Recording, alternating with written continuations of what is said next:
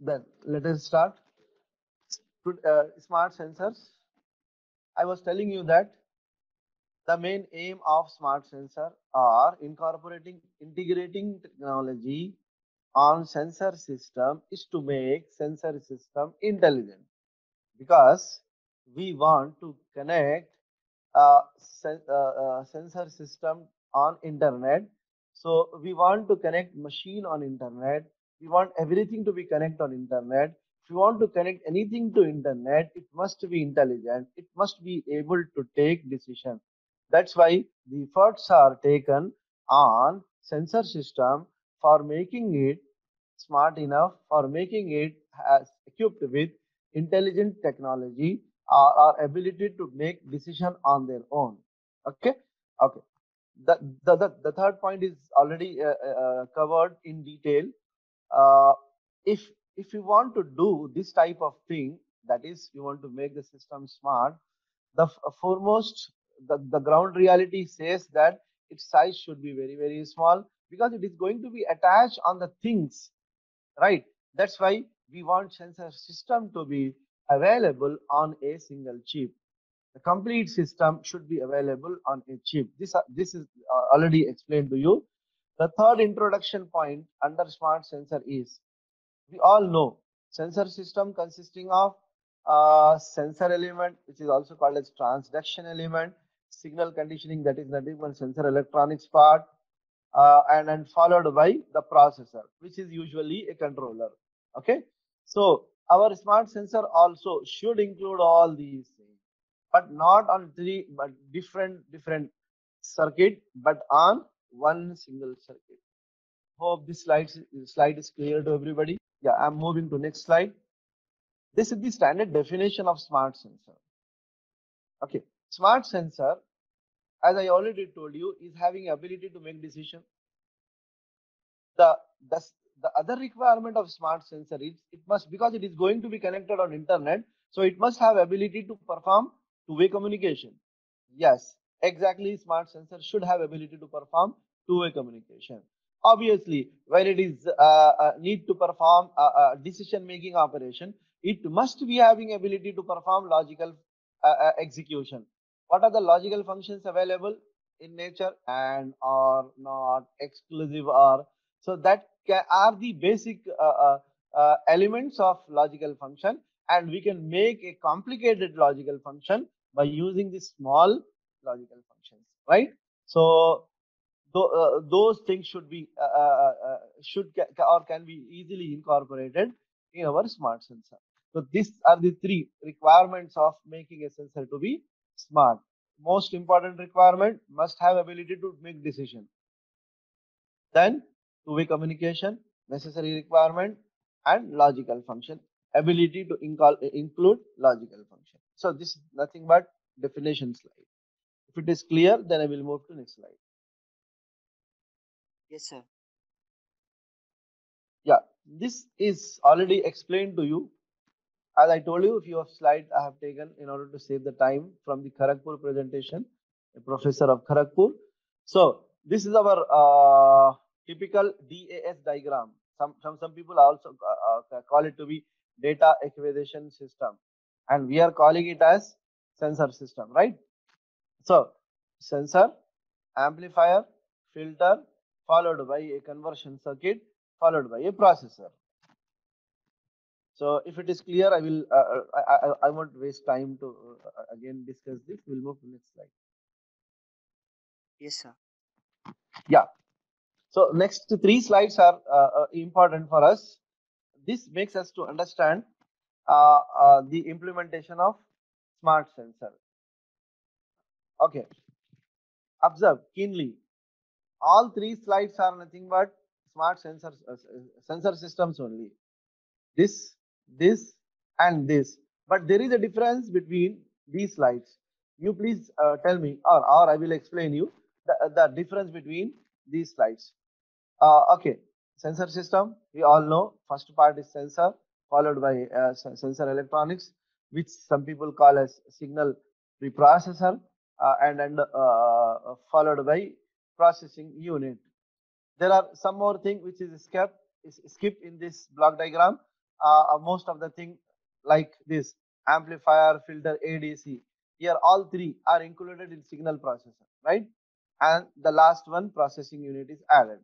So these three blocks are actually called as sensor system. If they are in three different places, interface with the help of the cables or wires, it is called as conventional sensor system. Now moving to next slide, because all three slides are interconnected. See here, if suppose we have integrated two parts, sensor and sensor electronics, which this professor is calling as processor, then still it cannot be called as the smart sensor, but it is called as integrated sensor, right? So if try to move sensor, preprocessor or processing unit all on one semiconducting base, then it is called as smart sensor. Smart or integrated intelligent sensor, right? So I will try to explain you once more. In examination also, if a question come on this particular topic, explain the uh, explain the fundamental technology about smart sensor, then you need to start actually from the beginning. But these three things are very necessary. You need to start from sensor system.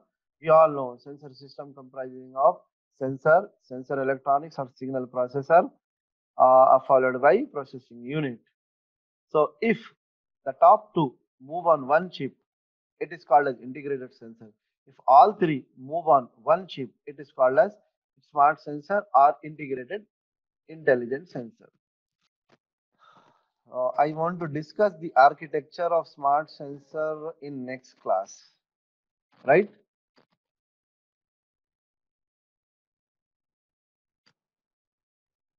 But in how much time left?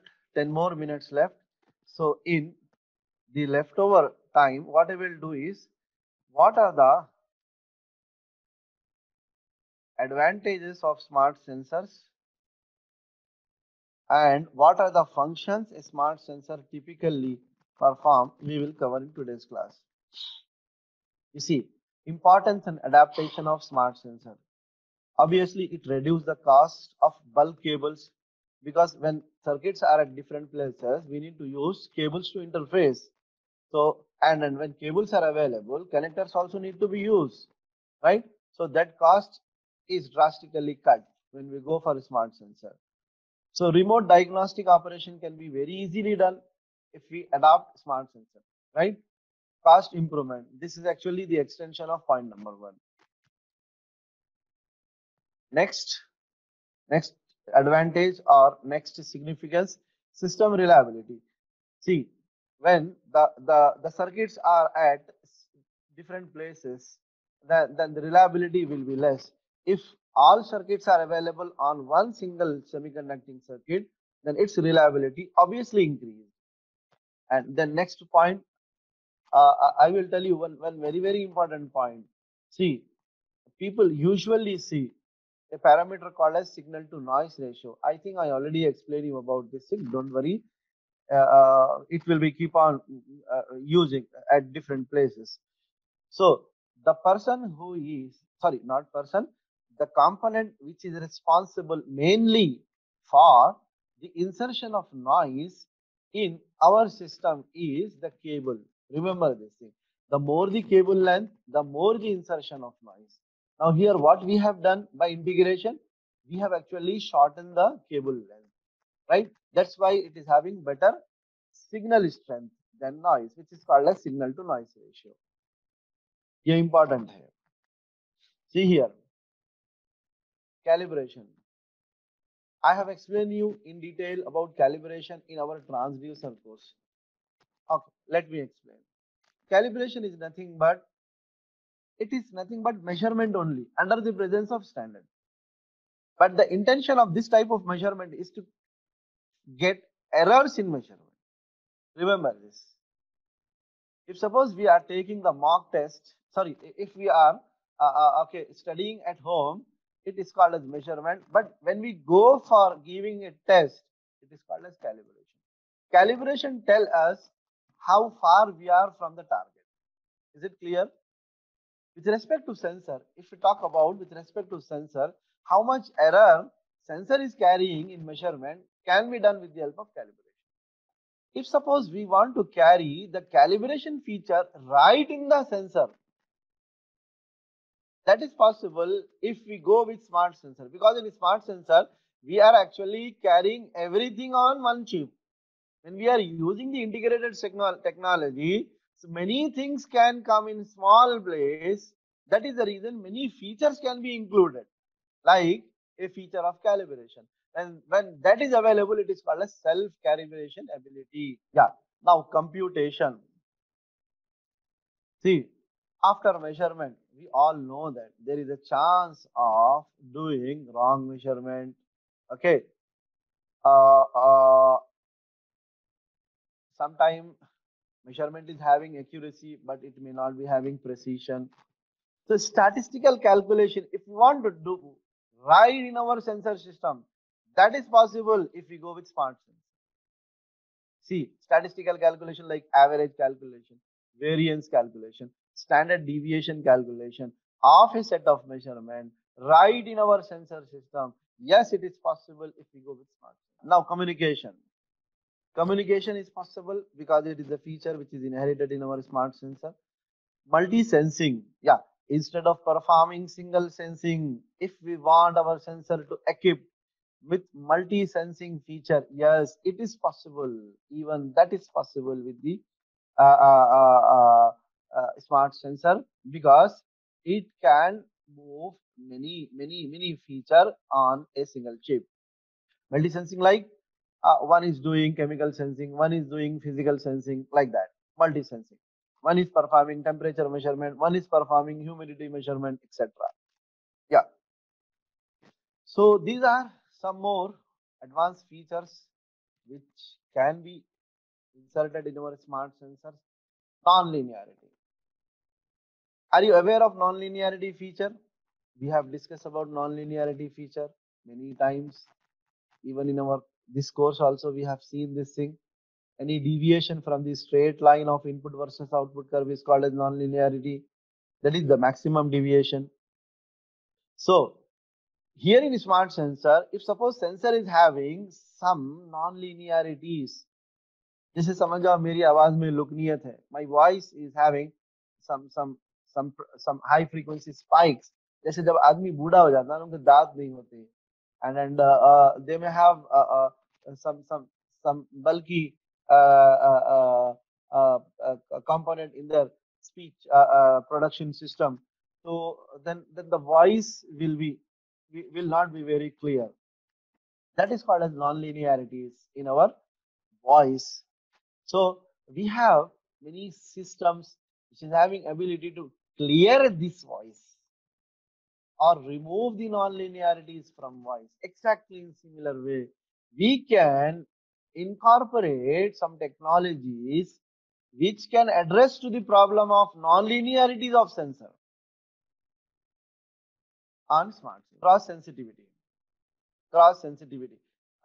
If you remember the transducer subject, we have seen that the strain gauges, they are actually not only sensitive to strain but also sensitive to temperature. The strain gauge output can vary not only because of the applied strain but also because of the environment temperature.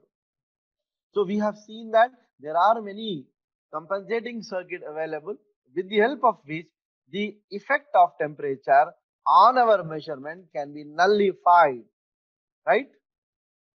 So cross sensitivity is nothing but the effect of undesirable sensitivity, like temperature in case of strain gauge. If we incorporate the additional circuitry which can cut the effect of cross sensitivity problem, that is called as the compensating circuit. This compensating circuit also can be incorporated in our integrated smart sensor. Offset, ये तो सबको मालूम है. देखिए घड़ी का जो आपका मीटर का कांटा होता है ना मेजरमेंट इंस्ट्रूमेंट का, without starting the measurement it may be pointing to other than zero. That is actually called as offset.